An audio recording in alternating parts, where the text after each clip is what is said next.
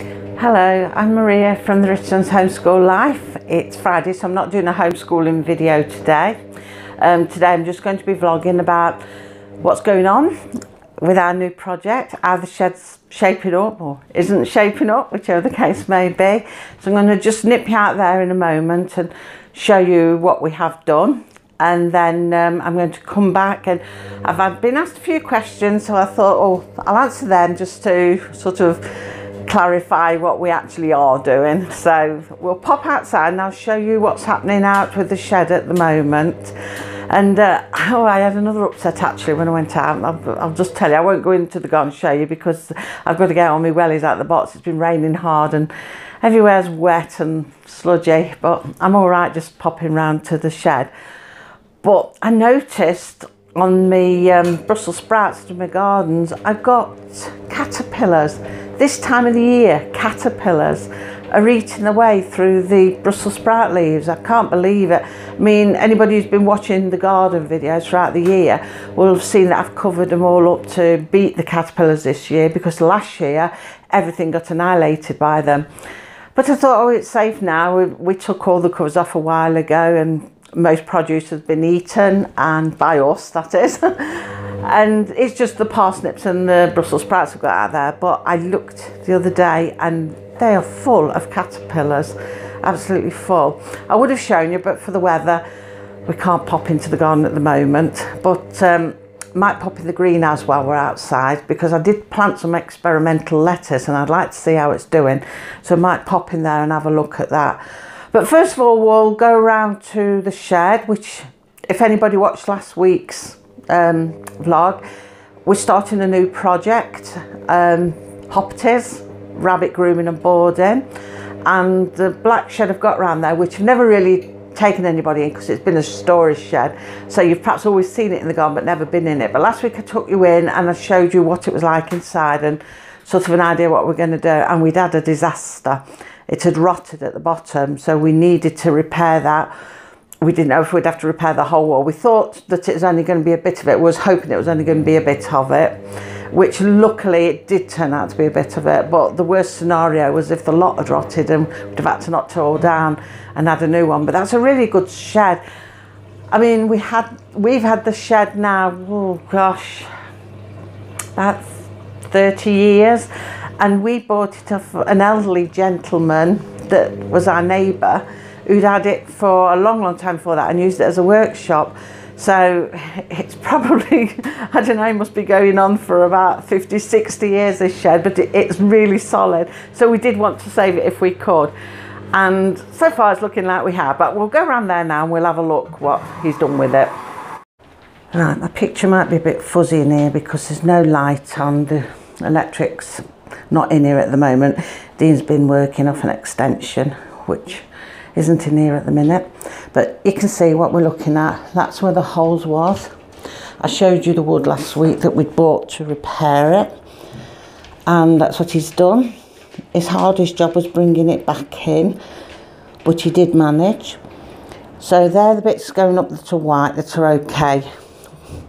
We thought that that might have been damp, but that was okay. It's just where the paint's peeled because it's cold in here, I think. So yeah, everything was okay. The rest of the shed was all okay. It's like a junkyard still. And that's all solid, as you can see, all the way around. So what we've got to do now is line it, because it feels really cold in here today. Well, not really cold, but you can feel a bit of dampness. So it's going to need some lining in here. Some lagging of some sort, or I've been looking at like this double bubble wrap lining that you get. So I'm thinking maybe we could use that, because it's like silver coated each side and bubble wrapped. It's like a thermal thing, and I thought then if we can sort of line it all between, but then we'd probably have to put plasterboard or some form of board in on the outer side, or inner side of it as it is. But so it'd be in between this bubble wrap wood. We thought that might work out cheaper than lagging it, but I'm not sure. Looking at all the different prices at the moment, it's all quite expensive. Sorry, I'm tripping over things, look. Stuff down by my feet everywhere. I don't know if you can see that. I've got to watch where I tread. But yeah, we're looking, first of all, I thought, oh, it might be all right using like a plywood. Some people use a plywood, and I thought maybe that'd be okay. But it's so expensive. It's really expensive. It's a lot more expensive just buying boarding. But then I thought, well, I don't really want all this MDF boarding and everything. So I was looking at plaster boarding. So I don't know, we might go with the thermal sheeting, the bubble wrappy stuff, and go in between, because like you can see where the parts of the shed are there. So if we go in between and line it all like that, and then we can work from that and put some plaster boarding on. This is the idea we're thinking at the moment. I'm not absolutely sure we will, but that's the idea, because we do need to make it so that it's warmer when we put heating in it, that the heat is not escaping, and we need to make it so that we're not getting damp in here either, because obviously we'll be keeping all of my equipment for grooming in here, so I don't want it damp in here, and try and keep the heat in as much as possible. So yeah, it's never really been a cold shed, but the dampness is the biggest problem. It's that you know, we've got to be careful of. So that's what it looks like in here. I'll just give you a quick show as I'm leaving here, and we'll pop up the greenhouse. I want to have a look at me lettuces, but if I can get to show you down the side behind here where he's done it, you can see the new wood and how he's pulled it back in.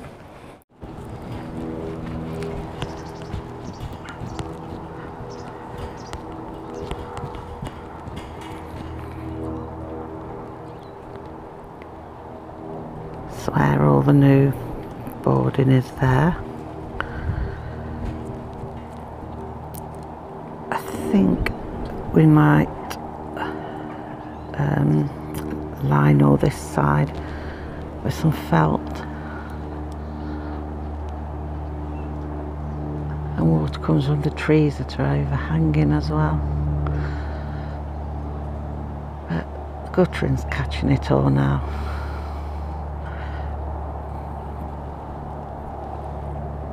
Let's go and look at the lettuces. Right, so we're in the greenhouse. Lettuces are coming on okay. Feel damp enough. I'm not having to water them much because they're staying damp now, but they're not growing as fast as what they normally would. But obviously time of year, a little bit spindly. It's an experiment really. I'm hoping they keep growing, even if it is slowly. I'm hoping that they keep growing, because I want to see if I can grow food through the winter. Even if it's like in the greenhouse, I can heat it. I've got a heater in here, but it sort of defies the object to it, because it costs a fortune buying paraffin for the heater. It's cheaper to go and buy the lettuces. But then, having said that, you know, these are grown a lot more naturally. So yeah, I hope that they grow. If they get a bit bigger, I'm going to put them in these pots here, which had the cucumbers in. I'm just going to pop them down into there and give them more space to grow. It's quite warm in here today. I can feel the sun beating on me. So yeah, I'm quite pleased with these at the moment.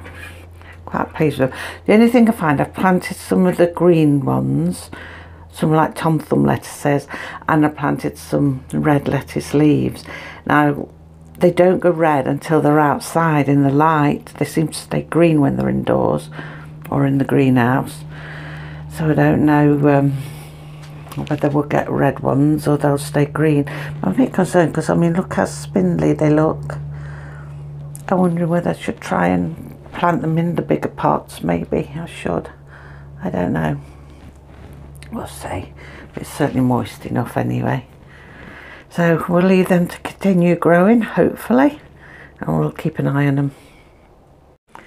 So as you can see, everywhere's still upside down. There's going to be a lot of work having to go into all of that shed yet to make it anywhere near what I'd like it to look like, and it's going to be really expensive because pricing it all up, like we were looking at the like fiberglass filling that they line lofts and things like that with.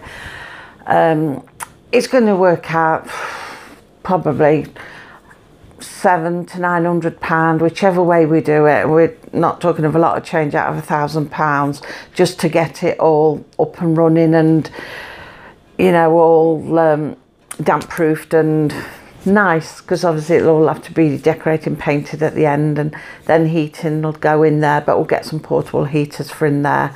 And it's just, like I say, keeping the damp out really, because it's quite a warm shed. Even in the depth of winter, it's not as icy cold as going into Dean's workshop or one of the smaller sheds. It's not as cold as that. But I mean, it's cold enough, plus, like I say, the damp. So it is going to cost an awful lot of money. So it's working out where the money comes from, where we can save money and things like that. So there are other things to look at, budgeting and that kind of thing, because for everything you do, there's always something else you've got to look at. But anyway, I was asked a few questions about what we're doing, our project, so I jotted them down and I thought I'll just answer them just to make it a bit clearer. So one of the questions, is this a passive income? Well, I suppose it is, yeah, because my idea of a passive income is money that you're earning from home. So if you're not going out to work and you're earning money from home, it's like a passive income. There are many ways, different kinds of passive incomes. Well, there's all kinds of ways. People write books, they sell things, they do courses, and it's quite a long list of things. I mean, that's a whole video on its own, different passive incomes. Maybe I'll cover that one day. But yeah, I suppose in a way it is a kind of passive income, although it's aimed to be like a job, but because it's from home, I suppose it would count as a passive income. Another one, will I be breeding rabbits? No, no, I'm not going to be breeding rabbits. Many, many, many years ago, I used to breed the mini lop-eared rabbits. I used to breed them for the colours and see what, you know, keep the breed going and get nice colours, because people like to have them for shows. They like to buy certain colours and they like to make them for show rabbits. So we had some really nice rabbits, but then it got, because obviously with each litter you can get quite a few kits from it, and you can't always find homes for them, and that's not a good thing, to be bringing animals into the world where there's no home for them, because all the shelters and that are full of, you know, unwanted animals and things like that anyway, and it's not a good idea. So no, I'm not going to be breeding nothing like that, no rabbits or anything like that. We're simply going to be grooming rabbits and boarding rabbits. Animal wise, that's like as far as it's going. So another question, if I sell products, because I was talking about selling products and market stalls last week, will I have an online shop? I don't think so, no, not at this moment in time. I'm not thinking of an online shop, I don't think so. Take up a lot of time, I think, to do that. I mean, I sell things on eBay, but I get a bit fed up of that because it takes up so much time, and with homeschooling and, you know, trying to set things up out there and doing a lot of things out there homesteading wise, I just wouldn't have time really for an online shop. What I'm thinking of when I talk about selling produce at a shop is like maybe when I've got established customers come in and, you know, regulars who have the rabbits groomed and boarded, that maybe I'll have a little stall or something that where I'm selling surplus vegetables and maybe gifts or like crafting things, and going to markets to do that. Like I used to go to markets, used to craft things and go to markets, and do enjoy doing that. So that's the sort of thing more I'm looking at, things, you know, that are in line with selling things we make and produce out the garden, that kind of thing. But I'm not looking at an online shop. That's going to take up a lot of work, and I think we'll have a lot on our hands as it is, really. So no, not unless one of the others in the family want to do it, then it'll be their venture if they do. But I myself have no intentions of doing an online shop. Just market stores and word of mouth if we're selling extra. Maybe I'd advertise extra on places like Facebook or something, you know, if we've got surplus or something, so I've got so many, if anybody's interested in buying it, that kind of thing. But we'll see how all that pans out really, because I'm hoping that I don't have too much surplus in the garden, because I want to try and get it so that we're growing enough for what we eat throughout the year. So I'm concentrating more on preserving things, so I've got them throughout the year and doing it that way, so that cuts our food bill down, that saves money in other areas and ensures that we're eating healthily. Because cooking from scratch again, I used to do a lot of that years ago, but I found myself not doing it so much now, and not the same as I was, and I want to do more of that as well. So I want to really tailor the garden for what we have. But I mean, you do always get a run on things. Quite often if you get a really good crop, you've got more than what you can cope with, or more that you know you're going to use for the year. And so little bits like that I'll sell. And things like eggs, when I get a run on eggs, at the moment they're slower laying, but you know, in the summer months, and especially when we get duck eggs, they're really hard to get rid of. But maybe when I've got customers, there'll be people who are interested in buying them. So yeah, that's what I'm talking about, a shop, but I'm not looking at an online shop.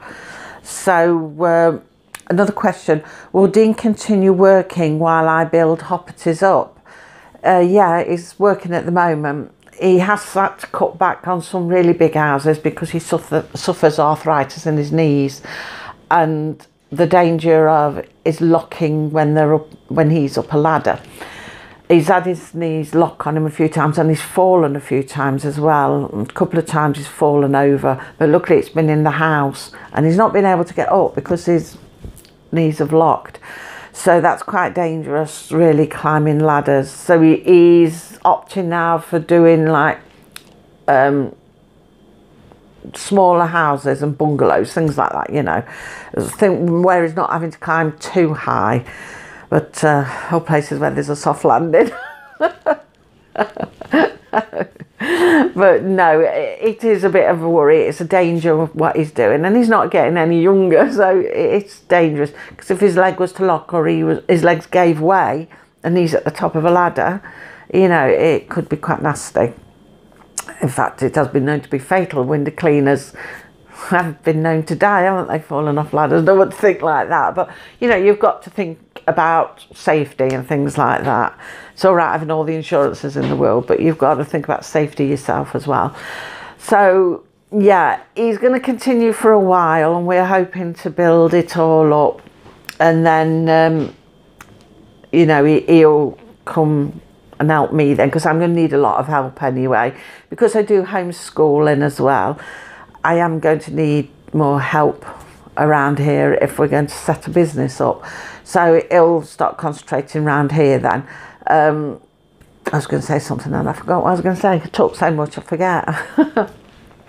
But yeah, that's what he's hoping to do. But yeah, what I was going to say, I've remembered, is that by saving money, first of all, looking at areas you can save money will be a big help for him, sort of transitioning from doing windows into Hopperty's, because if you can save money in a lot of areas and you've not got a lot of outgoings, I know things are going up and up and everyone's having to sort of tighten the belts a bit and cut back on things, but as much as I can do that means that, you know, he'll be able to come across full-time to Hopperty's sooner than later, rather than later, I should say.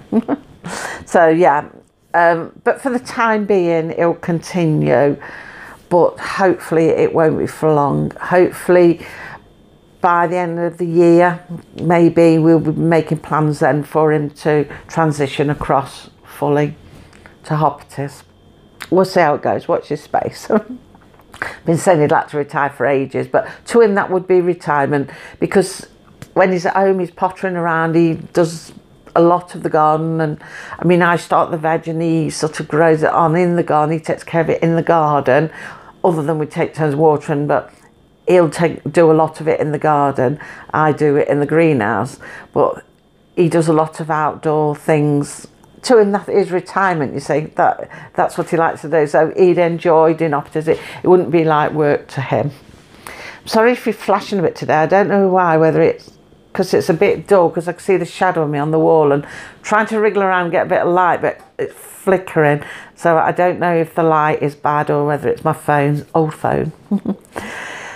So yeah, like I say, we're hoping to transition him over. I mean, operatives might not work and he might be stuck window cleaning. I might have to go out and climb ladders. But no, I think failing that he'll end up having to retire on grounds of ill health. But no, hopefully it'll be just enough. We just get a minimum amount of what we need to go out and we can do it. So, a lot of people ask this, everybody in fact who sees them asks this, what we're doing with all the pallets around the back. Last week I showed a picture of all them pallets stacked high. Well, he's making fencing from them. I might have mentioned he's making fencing from them, but yeah, he's making fencing down the front between us and the neighbours along where the drive is. We did have a fence, but it got knocked down, so it's been down ever since. So we said, oh, you know, we'll put this fence up and he'll make this fence. He's made some panels so far. I'll perhaps do a video actually when he's out making some more. I'll show you how he's doing it from the pallet wood. So yeah, it's they're quite sturdy and quite good. But he's got loads. They're from the carnival in the village last year, and they'd had, I can't remember why they'd had pallets, but they all got delivered and they were supposed to be being picked back up because the company gets money back for the pallets. But for some reason they didn't bother picking them up, and in the end said, oh no, you can keep them. And they got all these pallets stuck around the park. And so my son, who's the chairman on the committee for the carnival, he says, oh, my dad's after some pallets for the fence. And they said, well, if he can collect them, he can have them. So, you know, a few of them went down and was bringing them back. And I didn't think, oh, there's going to be that many. They were piling up and up and up on my drive. But he'd given a few away, but everybody kept asking about them. So I thought, oh, I better move them around the back because, you know, he doesn't like not giving people things. If he can give somebody something, they need it, he's happy to give it. But because we want the pallets for the fence and we don't know how many we're going to need, thought we'd better move them around the back and work with them from there. And then we can see what's left at the end of it all. So, yeah. That's why we've got so many pallets, and that's what he's doing with them. He's making a fence down the front for us. And like I said last week, in the Hopperties area, he's going to finish fencing that off from the edge of the garden patch up to the wall that's sort of behind me fridge freezer. He's going to put fencing and make me a little gate so that section's, you know, enclosed off. I want it like a little courtyard area, which should be nice. I have visions in my mind, but I'm not sure whether they'll work out like that. But yeah, he's going to do some fencing there as well for me, because it keeps a dog out and everything like that. You know, it separates the area. So that's what we're doing with all the pallets. Do I breed my chickens is another question. Strange one, but do I breed the chickens? And not really, no. I have had chicken eggs and I've hatched them in my incubator, but I don't breed them like specifically to sell or anything. It's just if I need some extra chickens, sometimes I might get the eggs, or if I want a certain breed, I've ordered eggs because it's cheaper and I put them in the incubator. And I like doing that because I like to watch them, and I think it's quite educational as well to put them in the incubator. I enjoy doing that. Last year we did some of our pheasant eggs. We got 4 pheasants, but sadly along the way 3 of them died and 1 remained, and we found a home because it was a boy and we couldn't have another boy, so we found a home for that. Luckily, before all this outbreak of avian flu, because we're in a control zone at the moment, so we can't move birds around, but luckily we'd moved it a couple of weeks before the avian flu thing broke out in this area. So yeah, but we don't breed them, so no, you couldn't order chickens with us or anything like that. I mean, I suppose if somebody had some eggs and wanted them incubating, perhaps I would do that for them for a small fee for the electric. Maybe, I don't know. I've never been asked, but it's not something I've really thought about. I know some people do things like that. Maybe I will do. We'll see. But I don't specifically breed them to sell. I'm not sort of going to breed any animals to sell, only if I want them myself, and then perhaps would sell the surplus, but other than that, not specifically to sell. So lastly, I had made a comment about going off grid last week, that I wasn't bothered if I had to go off grid, and I was asked, am I planning to live off grid? Would I plan for that? I'd love to do that, actually. I'd love to do that. But I don't know, would it be possible in a house like this? I imagine it would, really, because if you got solar power. I mean, what I have been thinking about, I mean, I'm not planning on going off grid or anything, but things I have been thinking about is, because they were talking recently about power cuts, there might be power cuts in winter, and that makes you think about emergency situations and that kind of thing. And I was thinking, well, it would be good to get, I know you can get these like little solar packs that you can plug your phones into and charge your phones up. I thought that's always handy to have one of them, a phone solar pack. And you can get little solar units as well for, you know, doing small appliances. And I thought about even maybe in the workshop or somewhere getting some small solar panels just to run the freezer and things like that. So if there was an outage and I've got all my year's supply of food saved, you know, I'm not going to lose it, because I like to freeze a lot of mine. I mean, I don't do canning. I've done pickling. Oh, excuse me. I've done pickling, but I don't really eat pickles so much now because of acid and things like that, and so we don't really eat pickles. I tend to like to preserve my food as in the freezer, so it'd be important to keep the freezers going if there was any power cuts, anything like that. So I am thinking about getting some solar panel in that might be able to run the freezers. So yeah, that would be important to me, is the freezers, and I have thought about that because you know, you just don't know, do you? I remember when I was younger, we used to have a lot of power cuts. I mean, in the 70s, we had power cuts. I can often remember lighting candles when there was power cuts. But we didn't have so many appliances in those days. I mean, when I was young, we didn't have a fridge. In my first houses that I lived in when I was really young, we didn't have any fridges or anything like that. I remember in the summer, my mum putting things in cold water, keep them cool. And I often remember on things like jelly and blancmange, and we used to say to my mum, can we have a straw? Because it would set. Then in winter it would all set lovely. But yeah, we managed without a fridge. I don't think I had a fridge, well, not me personally, but my parents, I don't think we had a fridge until I was about 13. So we'd lived all those years and it didn't matter. So you don't particularly need things too much. You can get by without them. But because I preserve in the freezer, that's the one thing that I would like to make sure that I kept going. So I thought I'd been looking at some solar panels, especially for that, and also these little solar packs, because you have them for camping and things like that. I thought they're ideal for the phone. So if you was in an emergency, you know, you've got your phone, because you can pick up all sorts on that, news, everything, as well as just contacting people and, you know, what's what. So I thought about that. I am getting more water butts around the garden and water things. I'm not going to build a water system. I mean, I was a bit intrigued about building, digging for wells and things like that.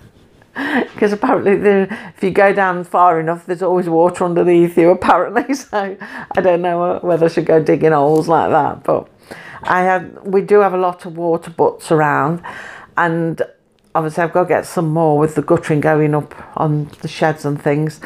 And I have been looking at Berkey water things. They are they purify water. So you can get water from anywhere. I can get it from the river, I can get it from the water butts, get it from anywhere. And it'll purify it far cleaner than what you get it out of the reservoirs that they purify, because they put all the additives in afterwards. This will be just pure water and it's fit for drinking. drink with it, cook with it, anything, you know. It's fine for that, it's great for that. So I have been looking at them. In fact, I've got one of them on my wish list to keep an eye on it, because I thought that's a really good idea, because for some reason you haven't got water then, and your water butt's full. That's great, you always have some. Only thing is, if we have a summer like we've just had and they're all dried up, then you haven't got no water. Might have to dig for that well. But yeah, things like that I've been thinking about, but I mean, not entirely going off grid or anything like that. But little things, you know, for disasters. If there was an emergency, a disaster, and you lost things temporarily, then I was just thinking about things that would tide you over for them kind of scenarios. So yeah, but we're not planning on living off grid. Although I don't see why people can't in this day and age, is because they used to. I think we just got too used to all the comforts we've got now. I mean, my grandparents, they lived out in the middle of nowhere. They'd got like a homestead in the middle of nowhere. They grew all their own food, and they owned farms around, and they hunted for their own meat. Rabbits, and they kept chickens, so they've got meat, they've got veg, it was kept all year round. They haven't got freezers and that, but they knew how to preserve things in boxes of sand and all sorts. I remember my mum saying under her bed there was always boxes with apples in that from, you know, autumn, and all the windfall apples, and they kept them through. And there was always home cooked food. They got outside toilet, they'd got no running water, but they did have a well, and they had a pump near to it, so they did have a well. My mum said that she never saw electricity till she was 15. So, and then like with the water, they said there was nothing wrong with the well and the water. She said it was beautiful water, but the water boards started to come round, and they wanted to put water pipes to all the houses, because there was only it's like a little hamlet, a few houses, nothing else, all fields, and they were bringing water to these houses, and they declared that the well was unfit for consumption, and that they've got to have water pipes. And my granny was forced into having water pipes, and water from the you know, like your Severn Trents and your East Staffs Water, you know, all your places that do the water, Thames Waters, whatever they all are, all these water companies, whoever was around in those days, whatever water company it was, insisted that they have to have that, and they weren't allowed to use the well anymore, and they made them fill the well in with earth. So the well's still there, but it's all covered in earth now. But yeah, she was forced into that, and there was nothing wrong with the water. But of course, once they got the water, they got to have water bills and pay, and that's what it was all about. So without going into all of that, yeah, I think we've just got a bit too comfortable with everything. And you know, you could easily live off grid if you undid everything you did, went back to a log burner or a fire. We can easily do that. That's not an issue. In fact, our back boiler, if we just altered, we got a gas fire, if we altered that and had an open fire, it would also work, the back boiler, they can connect it to work the same back boiler without altering that, and heat all the pipes that way. So it can still have central heating, but just do it through, you know, the coal fire. I think you can do it for log burners as well. So yeah, I did look into that once for many years ago, and they did look at that, and they said, yeah, I wouldn't need a new back boiler at all. You know, they'd just adapt it and away it'd go and heat the house. So yeah, you could easily do all that. You could easily do it if you thought about it, you know, long enough, hard enough, and was prepared to do it. Then yeah, you could easily do that. So I haven't got any plans to live off grid at the moment, though, answering that question. So that's it really. Summer questions, that's what's going on at the moment. I'll keep posting each Friday. We'll have a look at whatever we're doing, whether it's something on the homesteading side of things, whether I'm doing some food from scratch and baking, whether I'm doing working out, I'd save money in that. I'll, you know, keep you updated on all that, because it's all one big picture of how everything's going to go, so that we can sort of bring our life all here rather than go out there working. We can do it all from here. So next Friday I'll bring you a video. I might do a money saving video actually next Friday. Might take a look at everything. Need to go through all like outgoings and things like that, and see what I have got that I can chop off, because I'm sure there's a couple of things now that I pay for without really thinking about it. So I'm going to go and check that, and perhaps I'll come back next week and do a bit of a money saving video. So yeah, because I can't see much more going on in the shed. Like I said, Dean's going to have felt the back of it. I mean, it's a bit strange felt in the shed on other than the roof. Never done that before, other than the animal runs. But I think that might be the best policy actually. If water's going to come down off the trees above, because the next door's trees, I can chop off the loose bits on my side, but you know, that's their trees and I can't move the trees. But I think maybe some felt down there will actually be the best answer for that. And because the rain comes in that way as well, normally all the rain and wind blows that way, and it all house across comes around this side. There's a bit of a wind trap around here, which is why we've got conifers behind the fence there, or it'd blow the fencing through. So that's sort of the direction it will come. So I think it will be probably better if that back end is felted. We don't need to felt all the way around. I'm going to paint all the rest of it, but you don't see the back end anyway. Never go down that bit. The only reason there's a gap is so he can go all the way along, so he can sort of paint the back of sheds and do what he has to do if any maintenance needs doing. So yeah, that's what I'll probably do in there. But like I say, next week come out, I might do a bit of a money saving video next Friday, but before then I'll be back on Tuesday with a homeschooling video. So if you watch both, you'll see me on Tuesday.